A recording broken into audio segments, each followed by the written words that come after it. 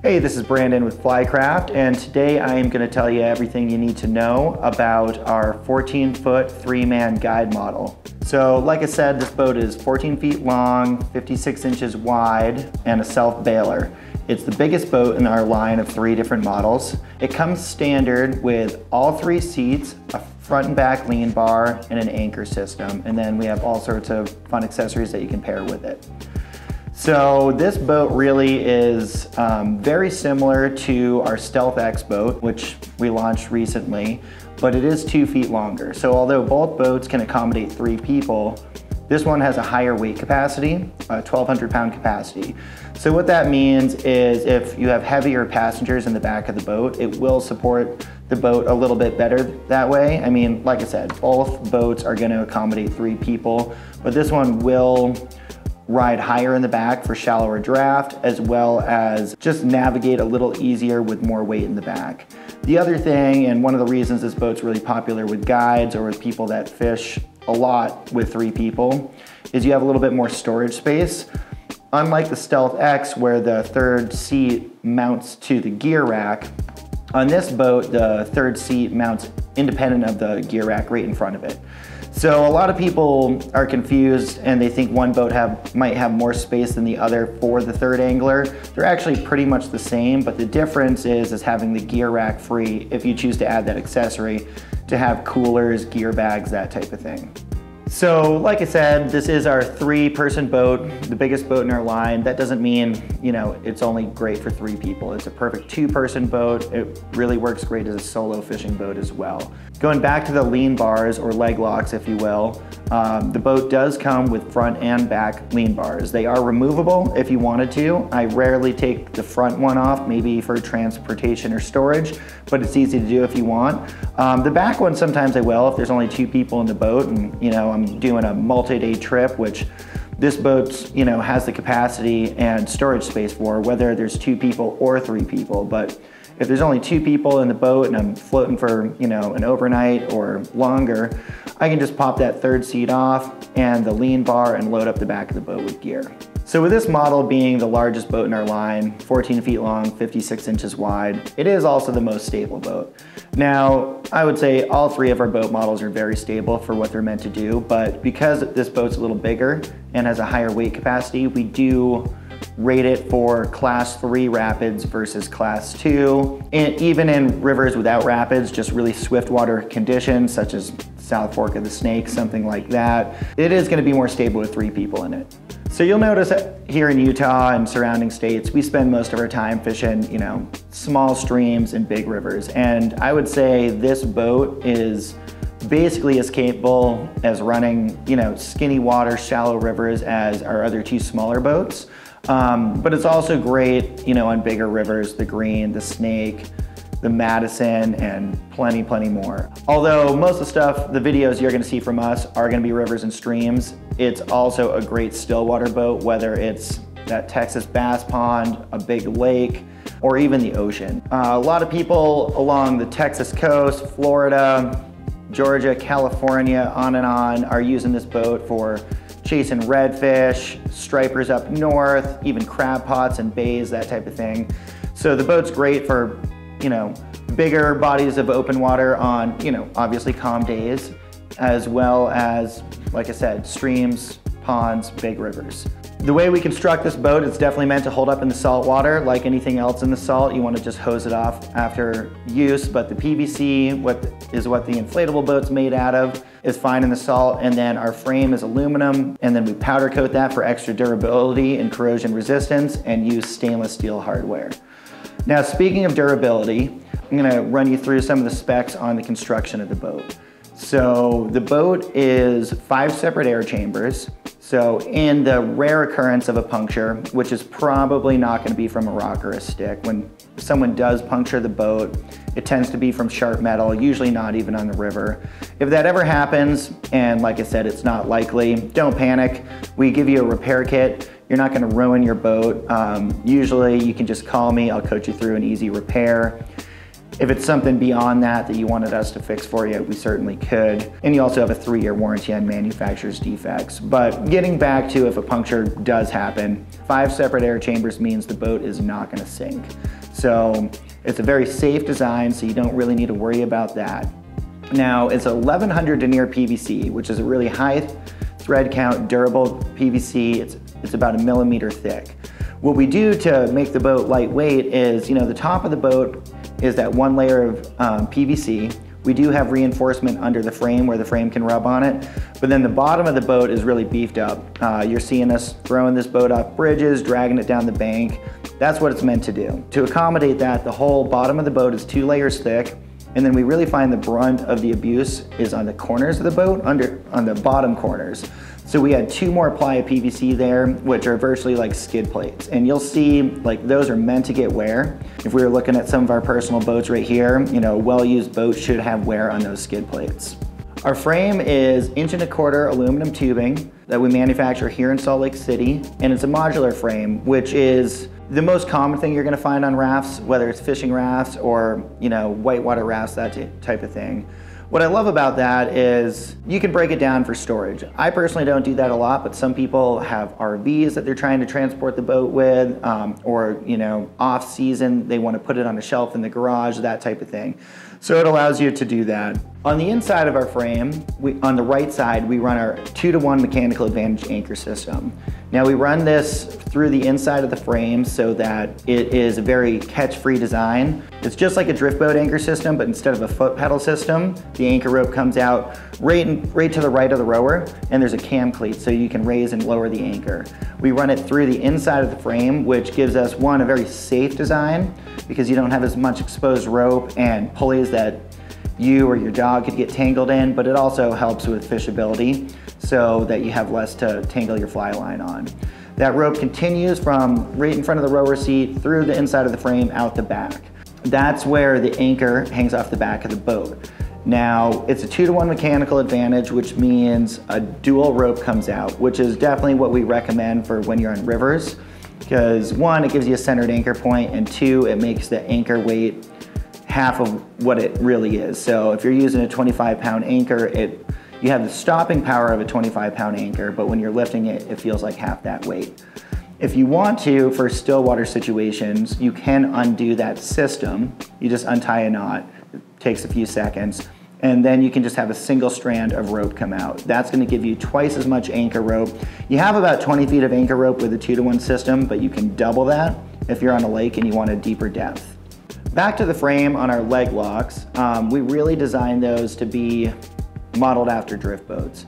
A lot of rafts we've been in simply just had a bar, and although it helped with stability when we were leaning forwards, that's not what we're doing all the time. Lots of times we're fishing off the side of the boat, even chucking casts behind us to, hit that target, that rising fish that we're trying to get to. So by having actual leg locks like most drift boats have, we can stand forward, but we can also be sideways and just have one leg locked in.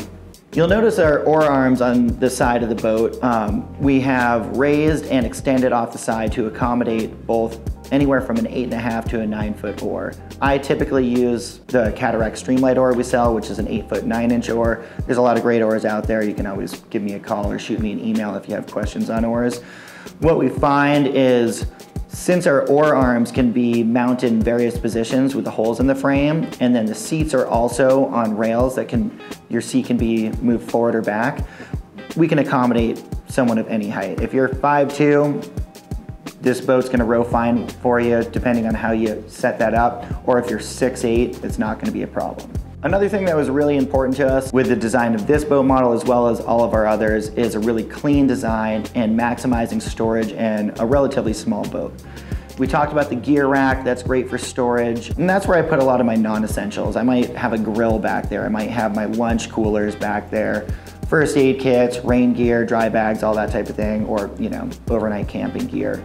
But inside the boat, there's plenty of storage space under the seats. So that's where I'm gonna keep maybe my cooler of beverages and snacks, my fishing bag or box, things that you're accessing more throughout the day. So I think you're gonna find, I mean, I probably bring a lot more gear than the average person. My friends love making fun of me for that, but if you're that guy like I am, or more minimalistic, you're gonna have ample room, so don't be fooled by, you know, it being a smaller boat. We've really maximized the amount of space. And you'll notice that the front seat of our boat is elevated, which allows a lot of small coolers and bags that won't fit under the front seat of other frames to fit under our boat. It also gives you a better vantage point for fishing. You know, it's kind of the classic drift boat design once again. You're sitting up higher, you can see fish better. Also when you're making casts, it gives you a little bit more space flinging those hooks above the rower's head. And really all three seats have ample space for fishing. It's gonna be pretty similar to a drift boat, honestly. And that means, you know, front and back anglers can both be standing and casting at the same time. Yes, the boat's 56 inches wide. Don't be fooled by the, you know, the narrowness. It is stable and swift currents for two people to be able to stand and cast at the same time. Even if one person, I mean, this is a very common occurrence. One person's hooked up to a fish, fighting it over the left side of the boat. You drop anchor or you're just free floating. The dog's standing on that side tube watching it. The rower is leaning over the same side to net the fish, and the person in the back is maybe leaning over to take a picture, right? The boat's stable, it's meant for that. Don't be fooled by it being a narrow design. I think you'll find once you are in our boat, you may think most other boats are too wide. Speaking of stability, another huge thing that helps our boat be as stable as it is, both for your stand-up stability as well as, you know, the boat just being stable on the water, is our rigid drop stitch floor. If you don't know what that is, the way we construct our floor is different than most rafts. Drop stitching basically is thousands of stitching fibers that connect the top of the floor to the bottom. Although our floor is an inflatable floor, it's 6 inches thick, when you put the appropriate amount of air pressure in it, it really should feel like a board under your feet. A lot of people have fished in rafts and they don't like the feeling of that squishy floor. You know, it's fatiguing on you. It also means that boat doesn't row the same as a drift boat. Our boat's gonna give you the advantages of a raft, you know, bouncing it off rocks, dragging it down the bank, that type of thing. But it's gonna row and handle like a flat bottom boat. So if you're crab rowing, that type of thing, and a lot of people are surprised, you know, not many of you guys get the chance to see me at a trade show or come by our showroom here in Salt Lake. If you're ever in Salt Lake, feel free. But if you get in a boat, you're gonna be, one of our boats, you're gonna be really surprised that it, you know, it really feels rigid. That 6-inch floor that we use also is crucial for adding that buoyancy for our shallow draft. You know, with 2 people in this boat, you're gonna see about a 3 to 4 inch draft. With 3 people in the boat, it's gonna be maybe 4 to 5. Depending on the weight of the people, the amount of gear you have. Having that 6-inch floor and then the 16-inch tubes that we use give us that extra buoyancy. It also allows it to be a self-bailer. I know in the past, before we launched our self-bailing boats, I mean years ago, there's interviews with me where I might not have had the best opinion about self-bailing, and some of you may have rode some rafts that you're like, you know, this is convenient that it's self-bailing, but it does not handle well because of that. And that's why we didn't adopt any self-bailing technology that already existed. Through years of R&D, trial and error, we developed our own system, which I'm happy to say, honestly, I do not notice a difference rowing this boat. When we first were testing it, we were testing it both a sealed floor and a self-bailer. We really didn't notice a difference the way it rode. So the advantage of being self-bailing is it allows you to run rapids. More importantly is we're getting out and we're wade fishing sometimes, right? And you're sloshing water in. Water always finds its way in the boat, whether it's a wet dog, a rainstorm. I mean, there's nothing worse than driving to go on a fishing trip. You drive through a rainstorm and you get to the water, and before you can even unload your boat, you have to like pump out all this water, flip it over, that type of thing. In our smaller Stealth, that's less of an issue because it's already such a smaller boat. Or at the end of the day, you're done floating and your dog's been swimming, you've been stepping in and out. You don't need to take the time to drain this boat before you pull it up and throw it on your vehicle because the water is already gone. Now, if you want more information on self-bailing, you're more than welcome to reach out to me. We'll probably do some more follow-up videos explaining the self-bailing technology a little bit more. So yeah, feel free to reach out. So like I mentioned in the beginning, the guide base package comes with all 3 seats, the oar-lock arms, the oar locks, both lean bars, and the anchor system. Really at this point, all you need to add our oars, which you could pick up in one of our other packages, or some people already have their own oars. You'll probably also want an anchor weight. So we sell those accessories. We normally have a couple different oar options in stock. Like I said, anywhere from an 8 to a 9 or an 8'9" oar is perfect. We prefer shoal cut shallow water blades and like full size oar shaft diameter, not those skinny little kick boat oars for a boat of this size. A 25-pound anchor is, in my opinion, perfect, especially if it's a pyramid shape. I think whether I'm in a small stream, a lake, or even a really pushy fast water river, it holds this boat. And a lot of people are surprised that a 25-pound anchor is gonna hold the boat. A lot of that has to do with the rocker, which is that lift that's in the bow and stern of the boat. Now, our boat has a lot more rocker than a lot of fishing rafts. It's kind of modeled after what you'll see in a lot of whitewater rafts. That rocker gives you a bunch of advantages. One, although we're a 14-foot boat, we don't have 14 feet of boat in the water. So you have that usable space in the boat, and if you needed to, if the boat was leaning one way or the other, you'd have that extra stability. Those extra few feet of boat front and back are riding out of the water. So that really gives this boat a lot of maneuverability if you're maneuvering through boulder gardens, running rapids, that type of thing. If you've ever been in a boat that's a lot flatter, even like a 12-foot or 13-foot boat that's not as long as ours that is flatter is gonna feel like a much longer boat than ours. Another thing people don't realize is that that really translates to anchorability or rowing back upstream. So because that boat is kicked up in the front and back, when you drop anchor, the water's gonna rush under the back of the boat. If we were a flatter design, a 25-pound anchor would not hold us. But another thing to think about is when we're rowing for fishing, we tend to row a lot more than the average person. We row even more than like whitewater guides because we're constantly back rowing to control our speed. That fisherman wants to be here, there, slower, faster, that type of thing.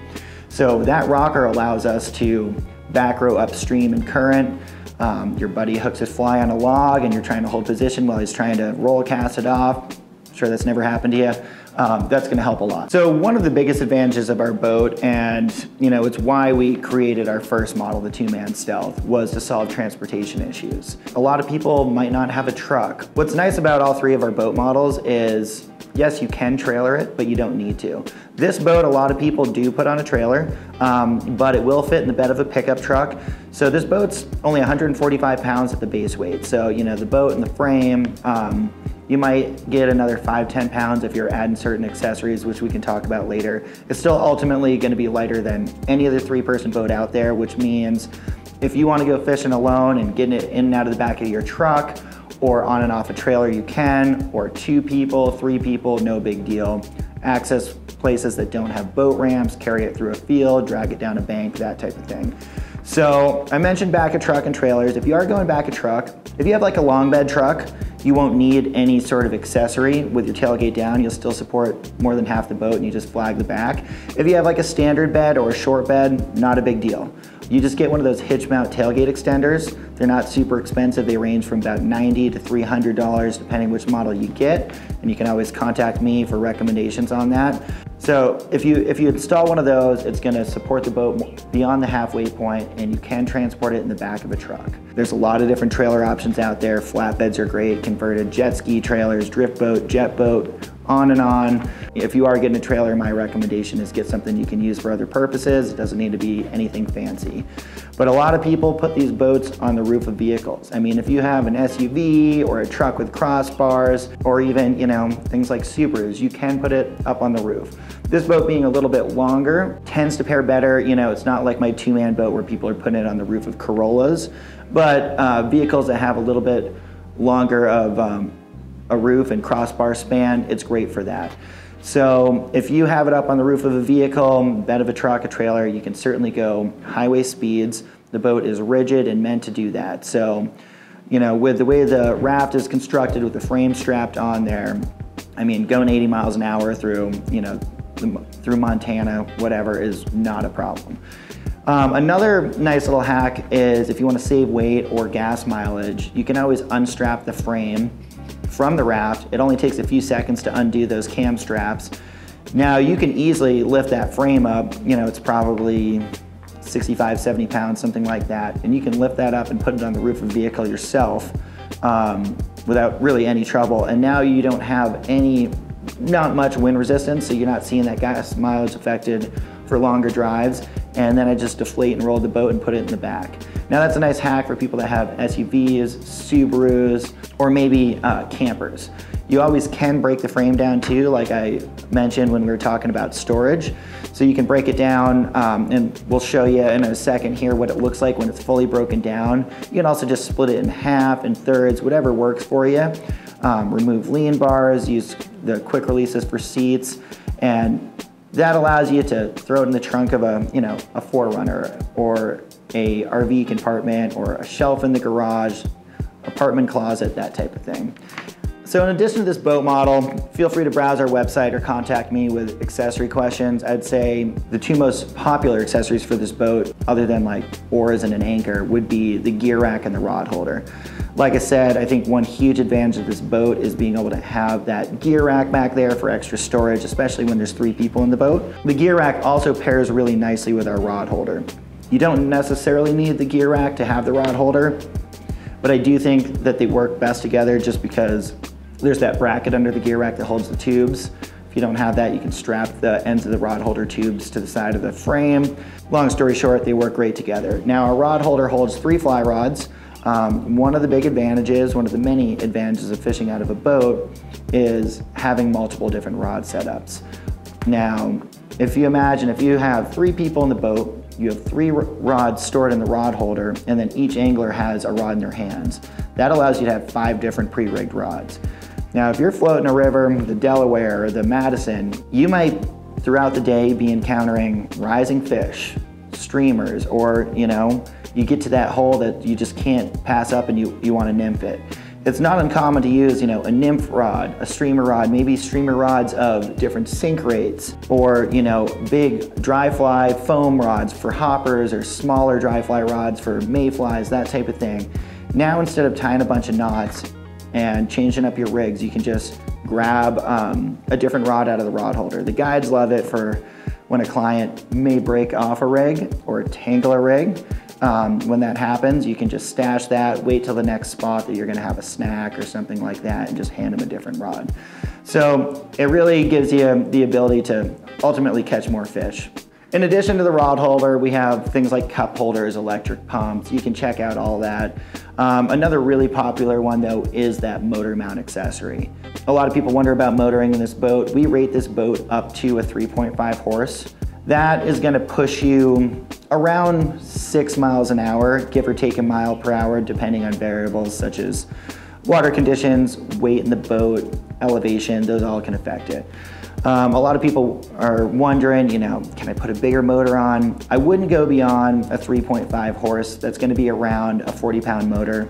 I really still prefer the Honda 2.3 horsepower just because it's 30 pounds. The thing is more horsepower, since it's not a planing hull boat, isn't gonna push you any faster. So I would just say, find a brand motor that you like and get a nice lightweight one. Electric motors are great too, anywhere from a 55 to 70 pound thrust, or Torqeedo and E-Propulsion make really nice 3.5 electric motors. There's a lot of great options out there. Our motor mount is going to be universal for any transom mount motor, whether it's a small gas or electric trolling motor. And once again, if you have more questions on that, give me a ring or shoot me an email. So if you are motoring on rivers, lakes, the ocean, this is a great boat for you. And now you don't need a separate lake-specific boat and a separate river drift boat or raft. Lastly, I'd like to mention, we quite often get asked about having dogs in the boat. Bring your dogs along. This boat is durable to withstand your dog. You're gonna see, in addition to us reinforcing the bottom of the boat heavily, we also have reinforcement on the top of the floor of this boat. I've never heard of a dog's nails damaging the boat, and the boat is plenty stable to have 3 people in the boat and even a dog or 2, and plenty of room for them as well. So thanks a lot for tuning in on the information on the Flycraft 3-man guide boat. And as always, if you ever have any more questions, give me a call at the number below or shoot me an email. Look forward to chatting with you soon.